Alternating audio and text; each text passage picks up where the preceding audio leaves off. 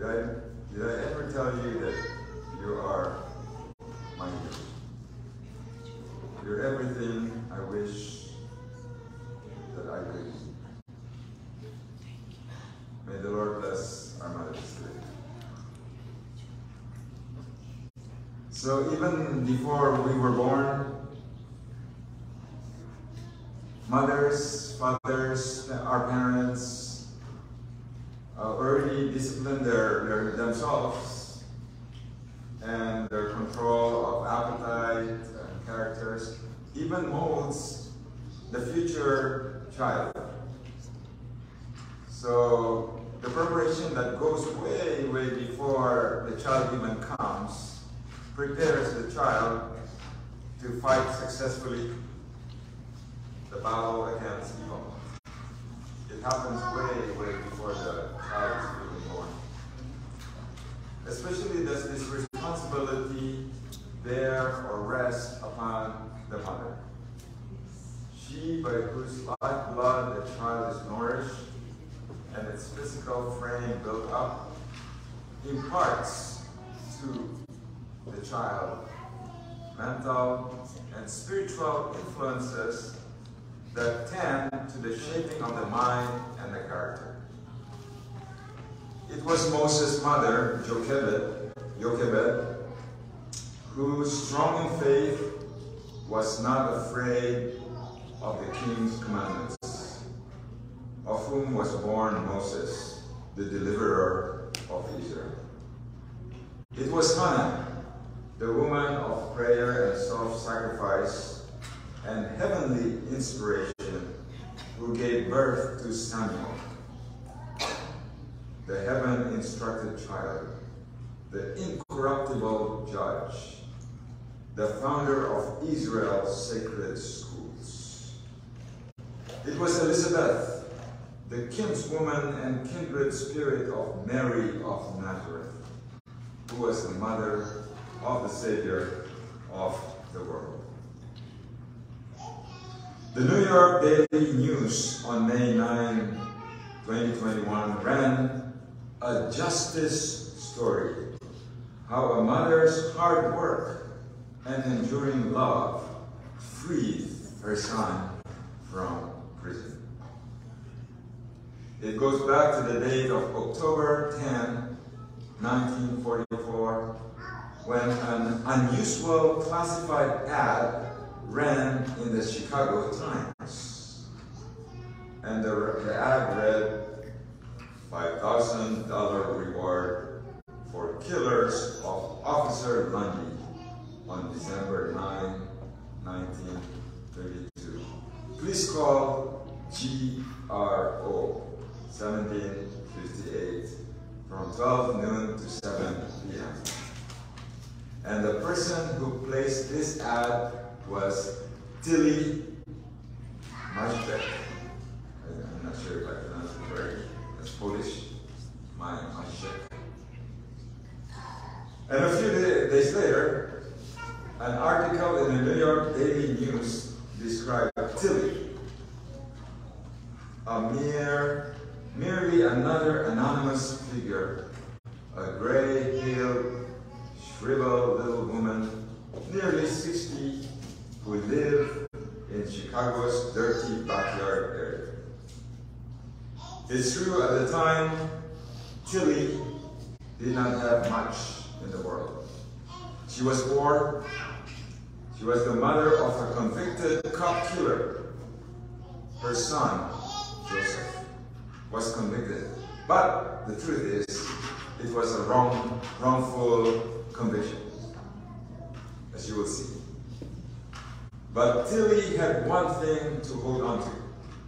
She had the belief that Joe, or Joseph, was innocent.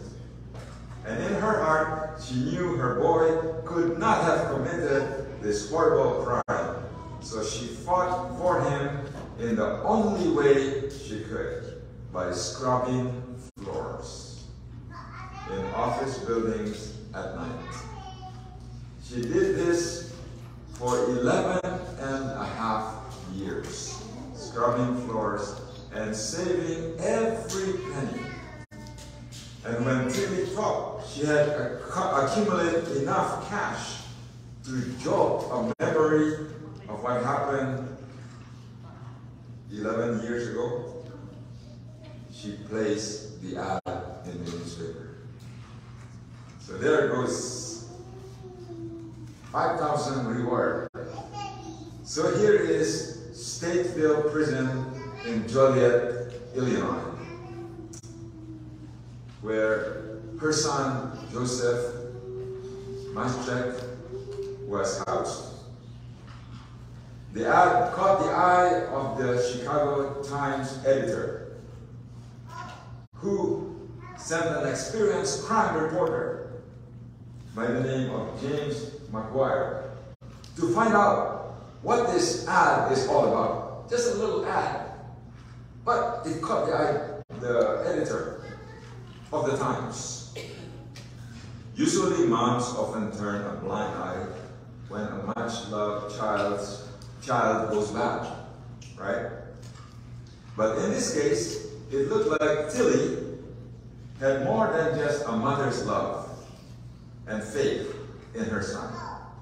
She had some promising leads. So the incident, the shooting happened on a cold night in 1932. Patrolman Police William D. Lundy, age 57, had stopped in this delicatessen called Vera's Kitchen on 4212 South Ashland. And at that time, two men burst into the store, to this delicatessen, and then there was a scuffle, a fight. And then there was sounds of gunfire, and the robbers fled as the patrolman Lundy fell mortally wounded. He died. The policeman died. Later on, the store owner incorrectly thought she recognized the robber, and after a lengthy police interrogation, she changed her mind. And this led to the wrongful indictment of Joseph Maschek and his friend Ted Marcinkiewicz. Police names, both of which were to be found innocent many years later. But nevertheless, on November 11, 1932, Joseph Maschek and Ted Marcinkiewicz were wrongfully sentenced to 99 years in prison, each one of them. And the story soon faded from the pages of the newspaper.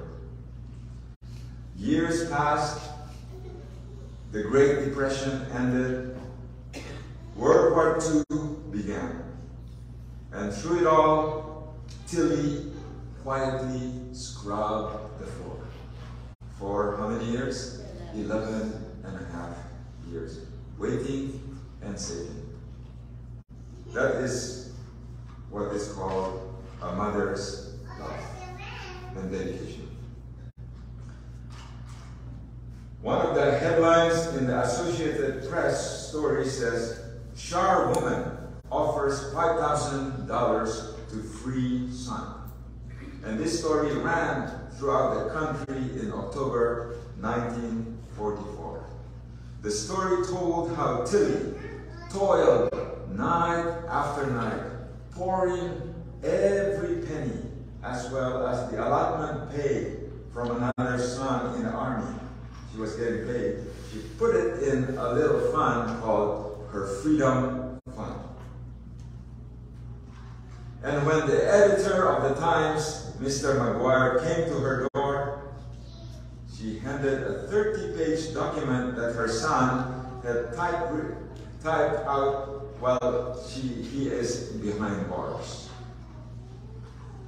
And in that paper was all the facts, and sure enough, the Times investigation uncovered evidence that the man had not gotten a fair trial. And evidence shows there is coerced false identification by the key witness, the store owner herself, made wrongful identification. So on August 17, 1945, the news was among many pages that covered the outcome of this classified ad. In the picture, you can see leaving the prison complex, Tilly in the middle, second from the right. Next to her in the middle is Joseph, second from the left. And then Joseph's son, Junior, in the far left. And in the far right is Helen, Joseph's former wife. She divorced him when he was in jail. But later on, he remarried her. So she had to abandon her second marriage and go back to get married to Joe. So another headline in a paper says, "Back home with mom who won his freedom." A photo of Tilly and Joe beaming at one another. Joe Maschek had his first home-cooked breakfast in 11 years today. He ate heartily, trying to make up for 4,196 breakfasts that he had eaten while serving a prison sentence for a crime he did not commit. Maschek was granted a full pardon yesterday, it read under the photo. Even better, Tilly was allowed to keep her floor scrubbing money.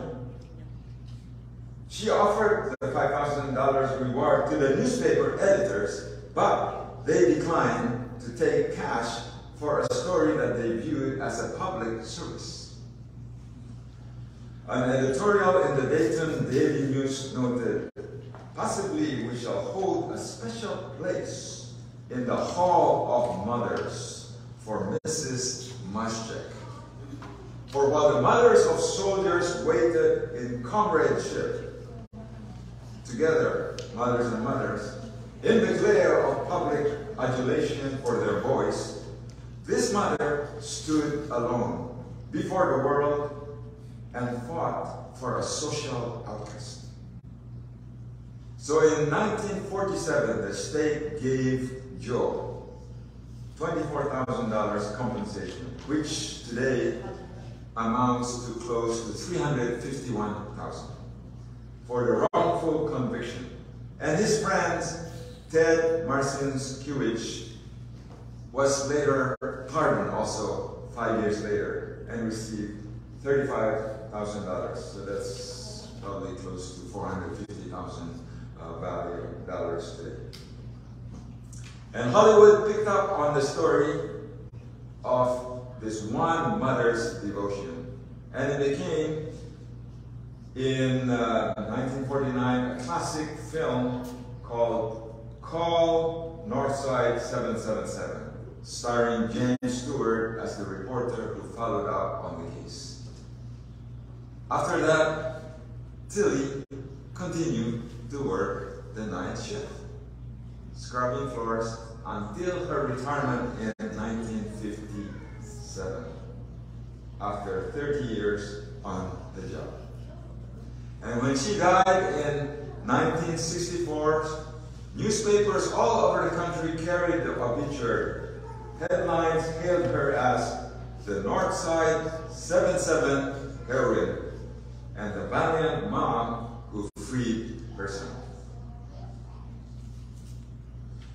We know also another woman who also worked hard. She was a slave. Her name was Jochebed, mother of Moses.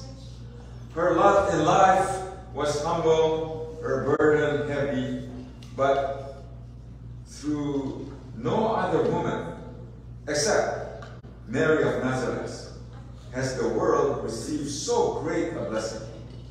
So besides Mary, mother of Jesus, there's no other person that has blessed the world so much as the mother of Moses. Knowing that her child must soon pass beyond her care, she only had 12 years to take care of her child. And her child will be passed on to the guardianship of those who do not know God. Moses' mother, the more earnestly endeavored to link his soul with heaven. She sought to impart his heart, love, and loyalty to God. And faithfully was the work accomplished. Those principles of truth that were the burden of his mother's teaching and the lesson of her life, no after influence could induce Moses to renounce. So from the humble home in Goshen, Moses, the son of Yochebed, passed to the palace of the Pharaohs, to the Egyptian princess, by her to become welcome as a loved and cherished son. Younger than Joseph and Daniel was Moses when he was removed from the sheltering care of his childhood home. Yet, already the same agencies that shaped their lives had molded his. Only 12 years did he spend with his Hebrew mother and kindred. But during those years, the foundation of his greatness was laid. It was laid by the hand of one little known to fame, his own mother.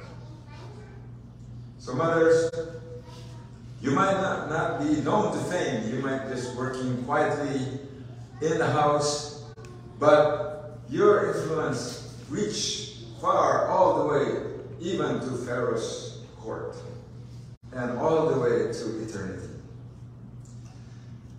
Here we see another far-reaching influence of mother's love and care in the shaping of the life of a gentleman, a Scottish doctor named William Paton Mackay, who later on became a Presbyterian minister and is also known as the author of the hymn, "Revive Us Again." And we will be singing that song later on. Dr. Mackay, William Paton Mackay, was born in May 13, 1839 in Montrose, Scotland. He died in August 22, 1885 in Portree, Scotland. He graduated from the University of Edinburgh and worked as a doctor. And here is his remarkable conversion story as published in the British Evangelist in January 1879.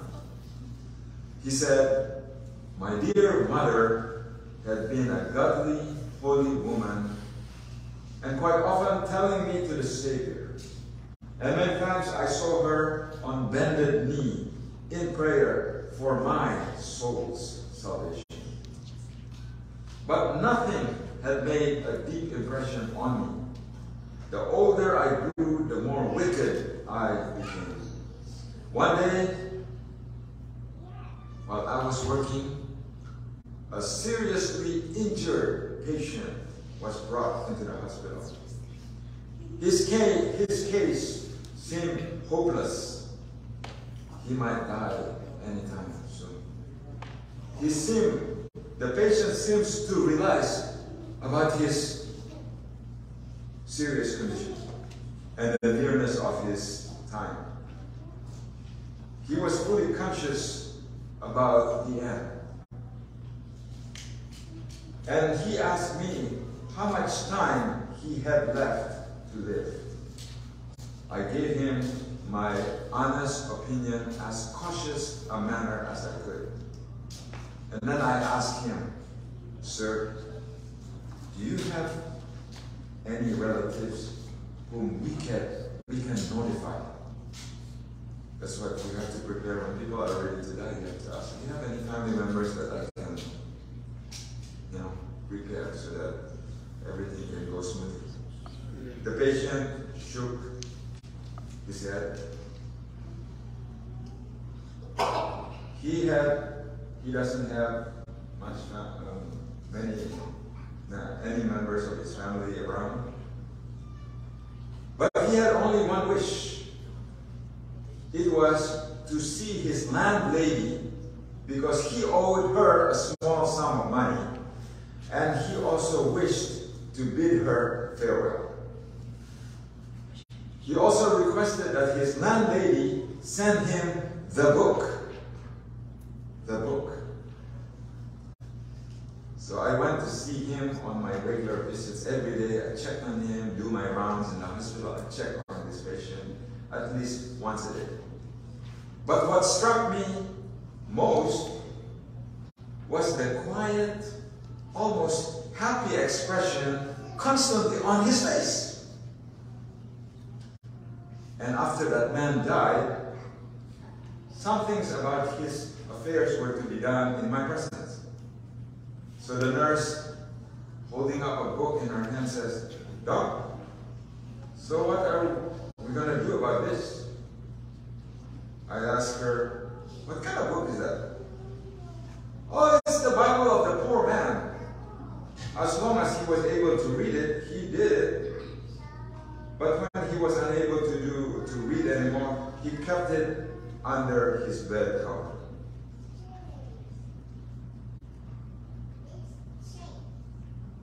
I took the Bible and I opened it, and I couldn't trust my eyes. It was my own Bible. It was the Bible which my mother had given me many years ago when I left my parents' home, and which later on, when I was short of money, I sold the Bible in a pawn shop so that I can buy my whiskey. My name was written in it, written by my mother's hand. And there was a little verse right underneath her name. With deep sense of shame, I looked upon the precious book. It had given comfort and refreshing to this unfortunate man in his last hours. It had been a guide to him into eternal life, so that he had been enabled to die in peace and happiness. And this book, the last gift to me from my mother, I had actually sold for a ridiculously low price. Be it sufficient to say that the regained possession of my Bible was the cause of my conversion. And so overwhelmed, William Patton McKay slipped the Bible under his coat and rushed back to his private office. It was there in that office that the doctor, who had become a wicked infidel and atheist, fell to his knees praying that God would have mercy on him and save him. He asked God to forgive him for his sinful life. And as he prayed, he remembered a verse his mother taught him long ago: God so loved the world that he gave his only begotten Son, that whosoever believed in him should not perish, but have everlasting life. Dr. McKay immediately contacted his mother to tell her of his salvation and how God used the Bible she gave him to dramatically answer her prayers. In due time, McKay's life proved that which is written in 2 Corinthians 5 verse 17, which says, "Therefore, if any man be in Christ, he is a new creature. Old things are passed away. Behold, all things are become new." By the grace of God, William Patton McKay, a world-renowned doctor, went on to become a Presbyterian minister, preacher, well-known author and songwriter. And it was from his pen that we received the beautiful hymn, "We praise thee, O God, for the Son of thy love, for Jesus who died and is now gone above. We praise thee, O God, for thy Spirit of light, who has shown us our Savior and scattered our night.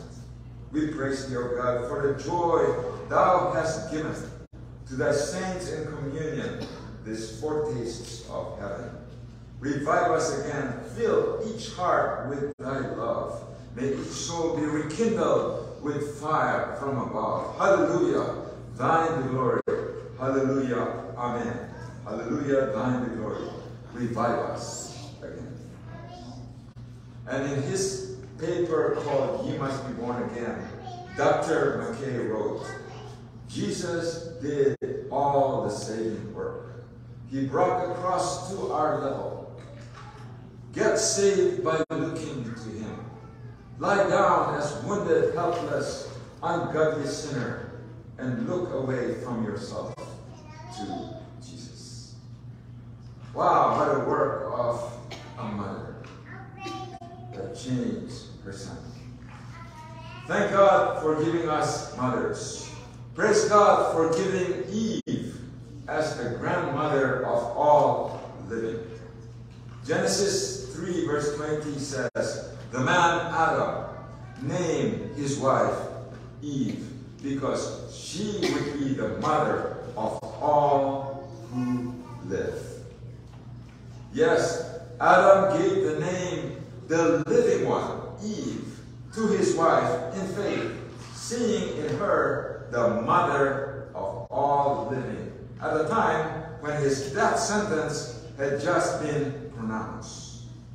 But Adam looked beyond the grave and saw in the seed promised to his wife the one who would restore him and his descendants to immortality, where the Lamb of all the living.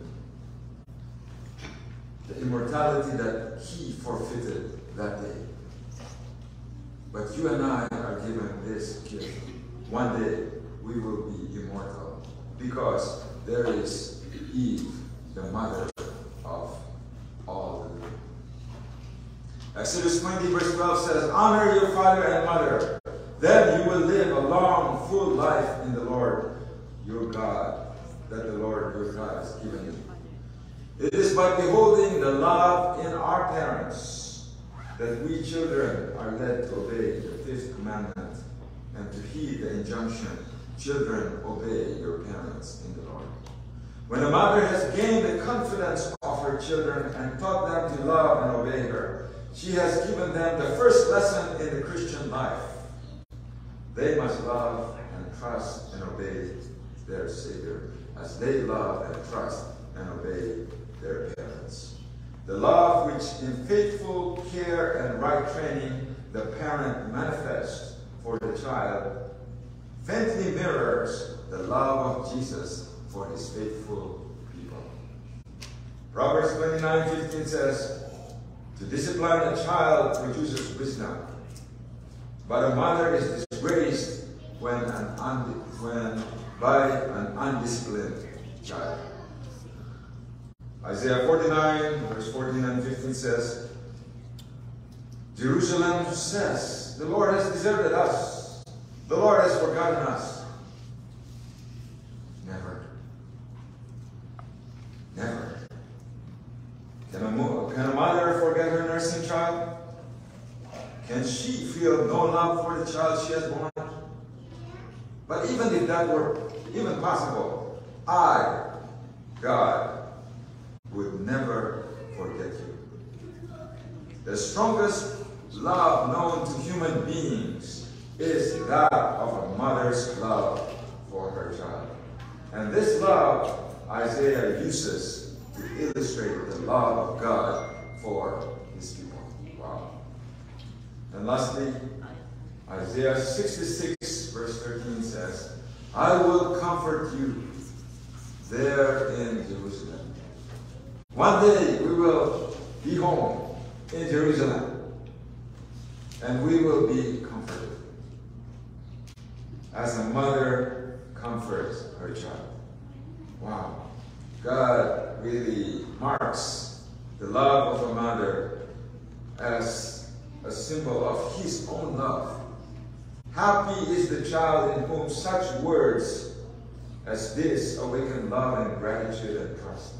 The child to whom the tenderness and justice and long-suffering of parents, teachers, interpret the love and justice and long-suffering of God. They emulate the love of God as parents.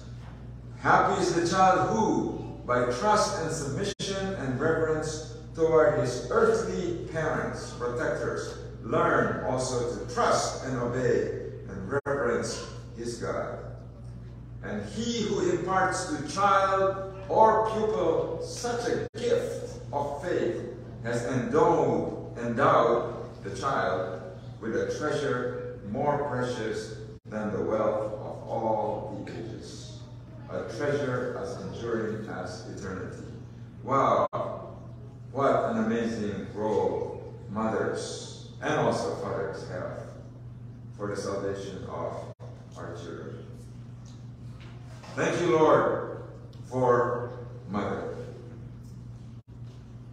Happy Mother's Day.